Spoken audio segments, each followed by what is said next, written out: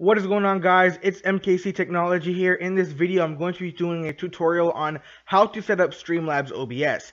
If you haven't subscribed to my channel, please subscribe to my channel now. Like for more videos, comment down below on what you think about this video, but try not to put any bad comments. With that being said, let's get started.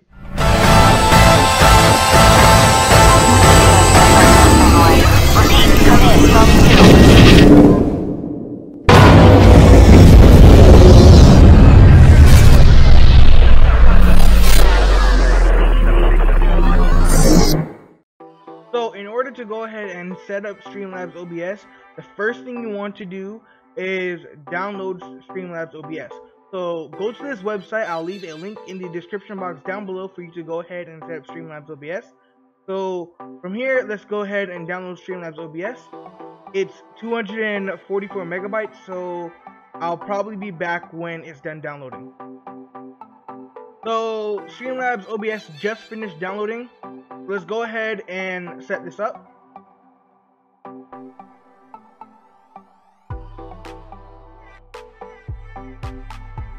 So all we have to do is click on agree, and it'll start initializing the setup process, and then it'll start installing. So again, I'll be right back when it's done installing. So as you see here on screen, Streamlabs finally finished downloading and installing. So let's go ahead and open it up. And as you see, Streamlabs actually checks for software updates as you start to open it up, and that's a really good thing that the developers of Streamlabs have implemented into the software. So you're probably wondering, why did the developers of Streamlabs develop this version of OBS when OBS Studio is there for the taking, right? Well, the developers of Streamlabs created this version of OBS to help streamers do what they do better, right? So you can go ahead and use OBS Studio, but Streamlabs makes everything a whole lot way better and easier to use, right? If you were to use OBS Studio, you'll have to go in and set which service you want to use to stream to, and then you have to go ahead and type in your stream key,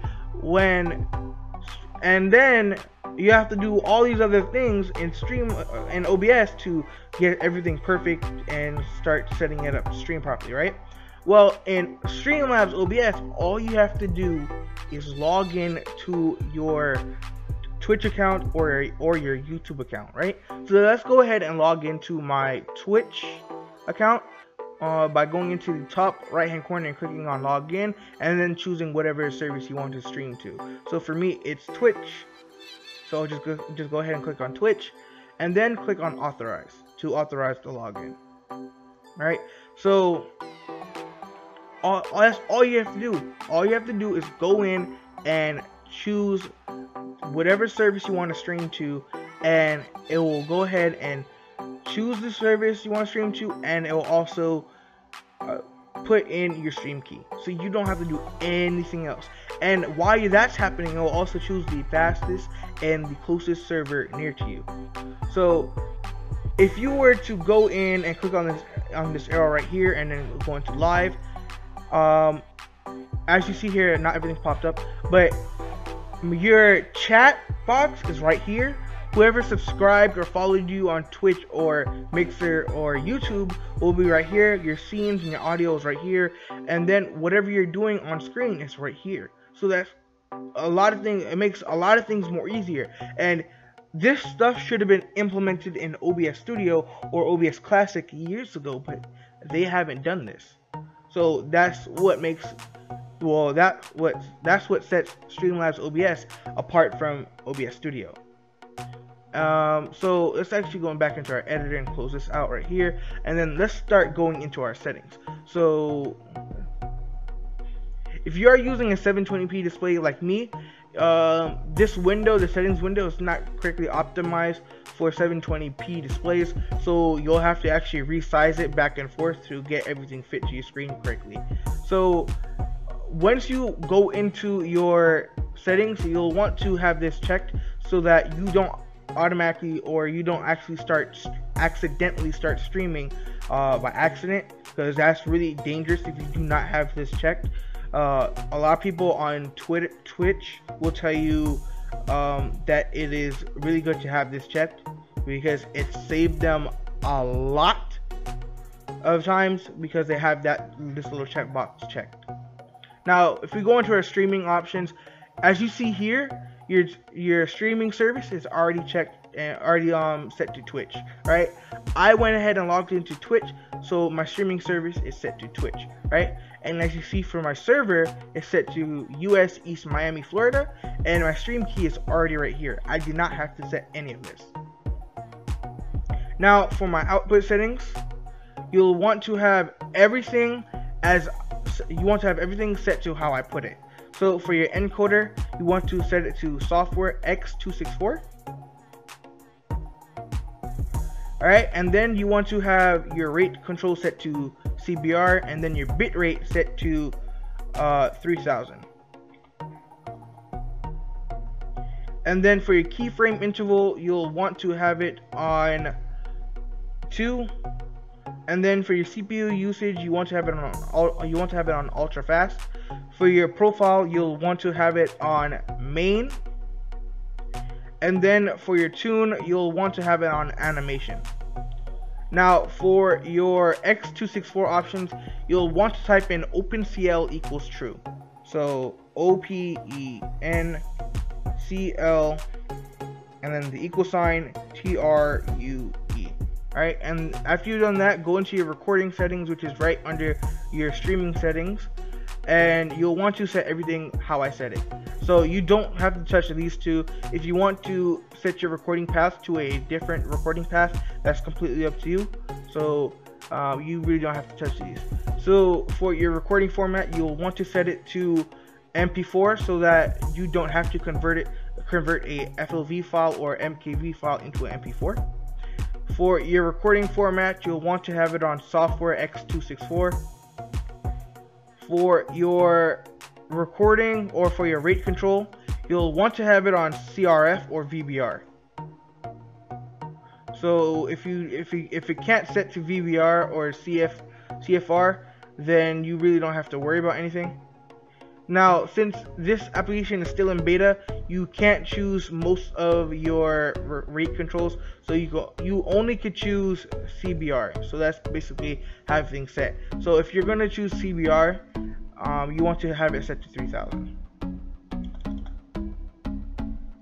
Now for your keyframe intervals, it's already set to 2. For my CPU usage, I like to set it on faster. For my profile, it's on main, and then for my tune, I set it on animation. Now for the X264 options, I type in OPENCL equals true.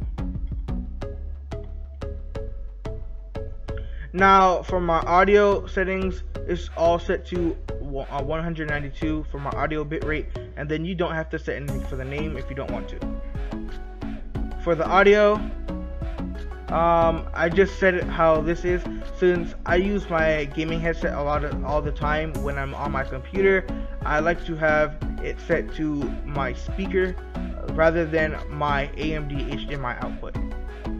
For my mic auxiliary, I have it set to microphone Realtek high definition audio.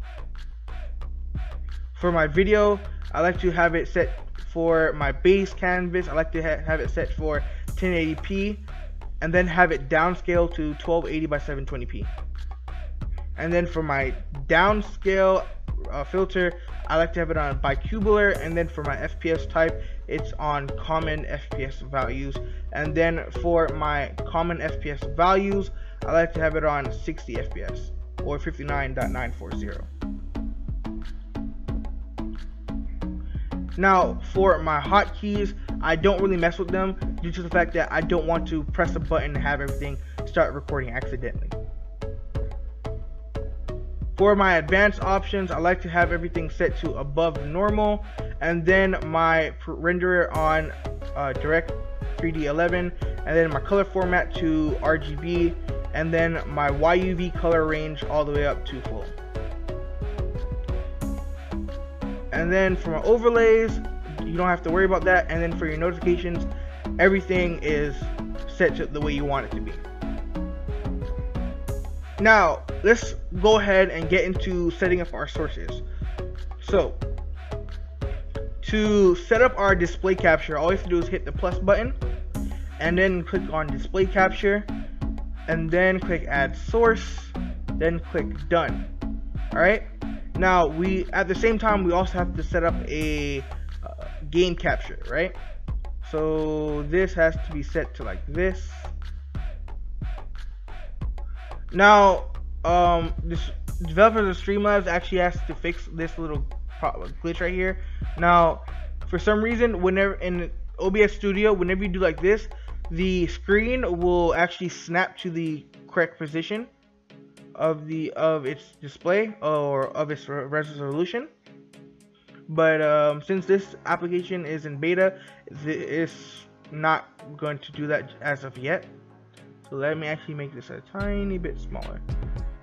So let's see if that's good. No, it's not. It needs to be a little bit bigger. So that's good enough. So we need to also set our game capture. So that's right here, right under display capture. Then we click add source, then click OK. And then we have to do a scale resolution of 1280 by 720p. And then we have to click on this checkbox right here to capture third-party overlays such as your stream. After we've set our game capture, we want to add our alert box. And then we want to click done. And then for me, I like to have it set on, let's say 350 by, let's do 800. No, you know what? Let's set it to 1000.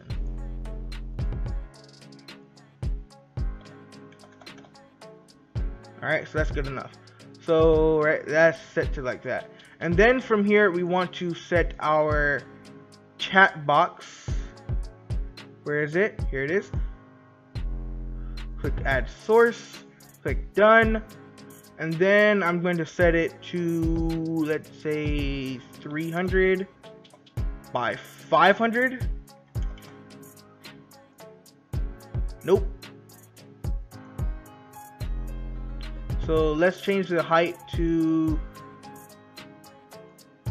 500 and then the width to 300. There we go. And then I'm just gonna put it like that. And you know what? Let's change the width to 350.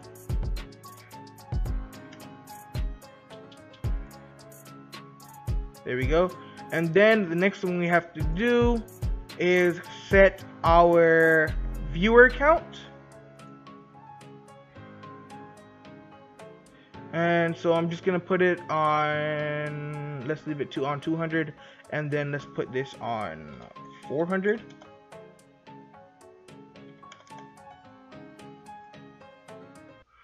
So let's put everything like that. And you know what? Let's make the height at 100. Alright, so this glitch or this bug right here needs to stop. Whenever I hit the back button, there's always a 1 right there. So that needs to stop.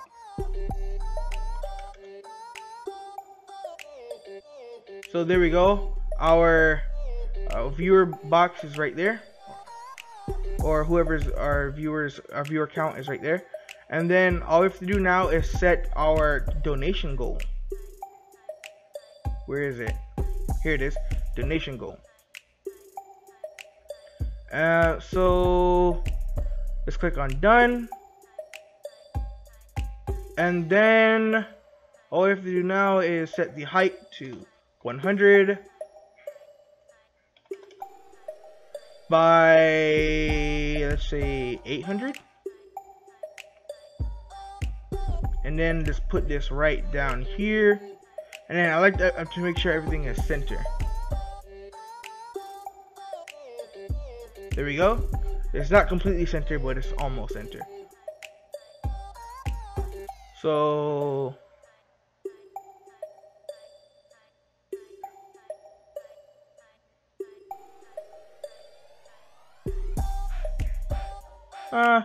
there we go. It's almost center, but it's center. So there we go. Everything is centered the way I want it to be. Now you can set more sources, but that's completely up to you. But let's see if there's anything else I want to add. I can add a stream label, but no. Or you can also add your credits to the end of the thing, so whenever you're done streaming, your credits come up. But yeah, that's how you set up Streamlabs OBS. I hope you guys enjoyed this video. Please be sure to leave a like, comment down below, and subscribe to my channel. I'm MKC Technology. I'm out. Peace. Brother, it's caught in the crossfire. It's caught in the crossfire.